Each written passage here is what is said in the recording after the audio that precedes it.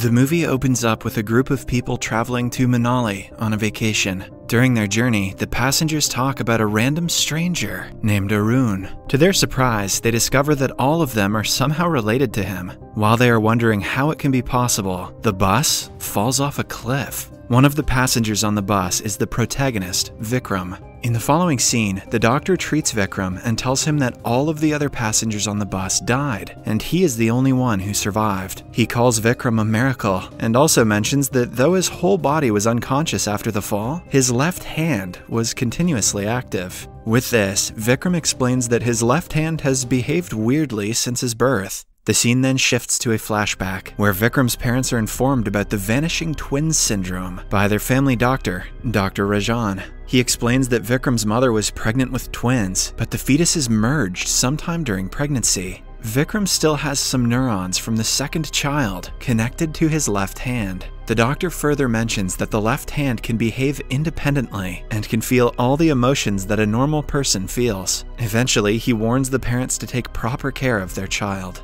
After a few weeks, Vikram is born, and his parents seem to love him very much. Since his mother knows about another soul residing in Vikram's left hand, she treats the hand as her second son and shows it all the affections she bestows on Vikram. I've heard of hands being people's girlfriends, but nothing like this. Back to the present, Vikram returns home and meets with his sister, Sridevi, her husband, and their daughter, Mahalaxmi. Vikram believes that Mahalaxmi is the rebirth of his late mother, so he tries to fulfill all her wishes, and the two share a great connection. After recovering from the accident, Vikram gets back to work as a professional advertisement director. He owns an advertisement company named Arctic, where he works alongside his friends, Kitu and Tenali. The next day, Tenali and Vikram go to a location to meet their new client, who turns out to be Chitra, Vikram's college sweetheart. Flashback to their college days, Chitra collides with Vikram on her first day, and he is instantly smitten with her beauty. Later that day, he goes to talk to Chitra again, and his left hand hits her on her back. Offended by the act, Chitra makes a complaint against Vikram, and he is called to the principal's office. While talking to the principal, Vikram apologizes for his mistake. He pulls Chitra out, affirming that he will apologize to her in private. Outside, Vikram tries to tell her that it was his left hand that hit her earlier, but Chitra thinks he is making things up and walks away in anger. In the following scene, Vikram gets to know that some boys from the college are troubling Chitra and making fun of her. He immediately approaches the boys and fights against them in style, surprising everyone, especially Chitra. His moves make her fall in love with him in an instant, and she decides to confess it. The next day, Chitra and Vikram can be seen talking with each other. Right when Chitra is about to confess her feelings for him, Vikram gets an urgent call from his sister. He receives the call and walks away, telling Chitra that he will be back after some time. Back to the present, Chitra mentions that Vikram never came back and that she is meeting him after 6 years. Later, she again meets Vikram and Kitu and informs them how the advertisement for her company should be shot. Some days after the advertisement is shot, Chitra visits Vikram's office and informs him that all of their investors liked the advertisement. She also congratulates everyone and reveals that they have been called to New York by one of their sponsors to shoot the rest of the campaign. In the next scene, Chitra, Vikram, and Kitu reach New York for the shoot and are picked up by the producer. The shoot goes as expected, and in the evening, Vikram and Chitra spend some time together at a happening place beside a sea. Vikram finally apologizes to Chitra for not coming back in the last 6 years. At first, Chitra gets mad at him, but when Vikram explains that he was away because of his father's sudden death and his sister's marriage, she somewhat calms down. Later, Vikram also tells Chitra that he returned to the college to meet her, but could not find her. He tried to reach her but had no contact number or address to start with. At last, he mentions that he loved her, and he still does. Even the name of his company, Arctic, is an anagram of her name. Listening to this, Chitra realizes how much Vikram loves her and holds him in a tight hug. In the next scene, the team is on its way back to India. Vikram gets a call from his nephew, Mahalaxmi. He apologizes to her for being late and promises not to let her mother put her in the girls' hostel. Following this, the next day, Vikram returns home and is surprised to see it in shambles. When he asks people what happened, Tenali approaches him and reveals that there was a gas cylinder blast, and his brother-in-law and Mahalaxmi died because of the explosion. He also mentions that Vikram's sister is critically ill and is in the emergency ward of the hospital. Vikram is devastated by the news, but he calms himself down and goes to the hospital to meet his sister. At the hospital, the doctor tells Vikram that he needs to take good care of his sister to restore her memory, as she is severely injured in the head. Later, Vikram is asked to sign the post-mortem report of his brother-in-law and Mahalakshmi. Because of the sudden deaths, Vikram is greatly disturbed. He stops smiling and rarely talks to people. He continually reminisces about all the good times he shared with his beloved niece and drowns deeper in misery. One day, while Vikram is mourning in his office, Chitra approaches him and suggests they go out to have dinner together. Later, at the restaurant, Chitra tries her best to calm Vikram, but fails. Shortly after, when the duo is coming out of the restaurant, Vikram notices different clocks hung on the wall behind the reception. After looking carefully at the time difference between New Delhi and New York, Vikram realizes that Mahalakshmi is still alive, as he spoke with her before leaving New York at around 4 p.m., and her post-mortem report stated that she died at 3:15 p.m. He then urges Chitra to go to the hospital and double-check the report, while he visits the police station and has a few words with the officers. On his way to the police station, someone throws a rope of nails in front of Vikram's car, causing all of his car's tires to go flat. Following this, Vikram gets a call from a private number where the antagonist of the movie, Arun, speaks with him, and here it is revealed that Mahalakshmi has been kidnapped.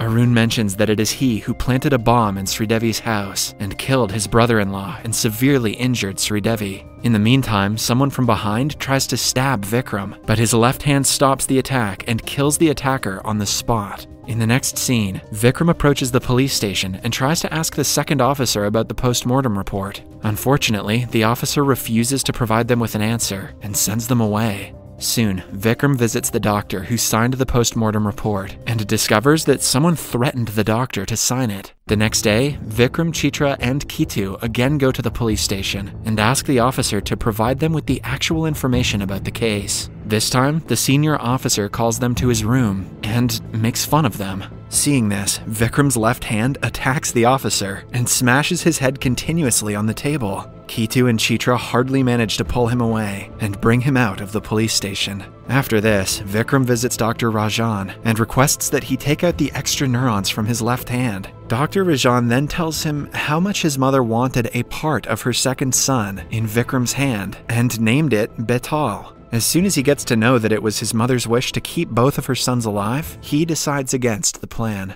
Meanwhile, Kitu is continuously trying to find out his kidnapper's address. Using his number, he successfully tracks it and is surprised to find that the number Arun is using is actually Vikram's number. Vikram then realizes that Arun is using the technology of SIM card cloning and is calling him using his own number. What a twist. In the following scene, while Vikram is talking to an unconscious Sridevi, he again gets a call from Arun, who sends him his location and challenges him to come and meet him. Having no other choice, Vikram arrives at the given location and meets a shop vendor. The shop vendor then provides him with a bag, and Arun, on the call, suggests that he bring the bag to the station. Somehow, Vikram manages to reach the station, but a thief snatches his bag and runs away. Vikram races after him and catches him, but Arun tells him that the thief is part of the plan and that he should let him go. After that, Arun then gives Vikram 15 minutes to reach him. Exhausted, Vikram drinks a bottle of water from a stranger and runs towards the location. Unfortunately, Arun reveals that the water Vikram drank contained drugs that will make him sleep in a few minutes. Afraid about not being able to reach the destination on time, Vikram inserts his hand on a nearby electric board and gets himself electrocuted. Because of this, he gains his consciousness back momentarily and continues running towards the given location. Shortly after, Arun can be seen waiting for Vikram with his helper, Nanda Kishore. Vikram, greatly affected by the toxic water, is facing problems walking. Eventually, he falls to the road before he can confront Arun. The next day, Vikram gains consciousness and is talking to his friends in his office. He tries to map out the places and find a clue about why Arun called him there. Then, he suddenly remembers the car that he spotted the night before and finds it parked under a bridge with the number 21 written on its back glass. After he finds the number, someone hits him on the head and brings him to a landfill site. Here, a large number of Arun's henchmen try to kill him, but Vikram fights against them bravely with the help of his left hand and defeats all of them. Back at his office, Vikram's left hand, now his best friend Aditya, picks up a toy bus while his group is trying to figure out the clue from the map. When Aditya throws the toy bus up in the air, Vikram realizes that there is some connection between the kidnapping and the bus accident that only he survived. He also remembers that he heard the passengers talking about someone named Arun seconds before the accident. After getting this clue, Vikram suggests that his friends find out more details about the accident. Despite getting all the information about the dead passengers, Vikram still finds it difficult to connect the cases.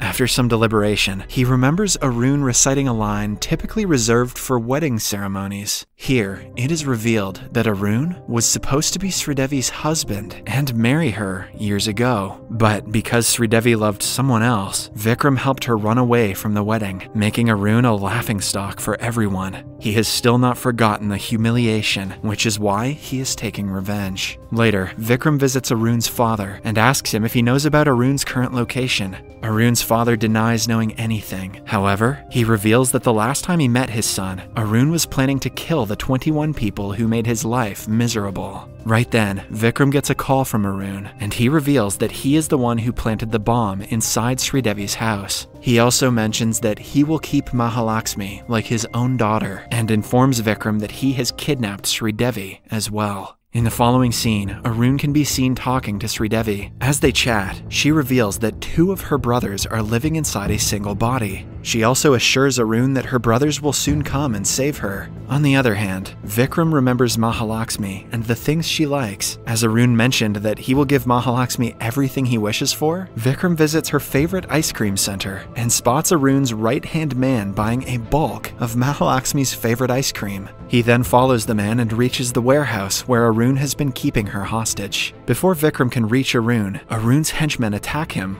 but cannot do any harm. Despite being outnumbered, Arun fights the henchmen and knocks each of them down. After all the henchmen are taken down, Vikram approaches Arun and lands a few harsh blows on him. In the meantime, Mahalakshmi appears and calls Vikram. When distracted by her, Vikram gets badly beaten by Arun. When Vikram is on the floor, about to give up, his left hand, Aditya, helps him get up and fight. Vikram also manages to save Mahalakshmi from falling into the trap and hugs her tightly. Arun tries to throw a sharp metal chain toward Vikram, but Aditya catches it and throws it back to Arun, hitting him in the chest and killing him instantly. In the last scene, Vikram returns Mahalakshmi to Sridevi and watches them reunite.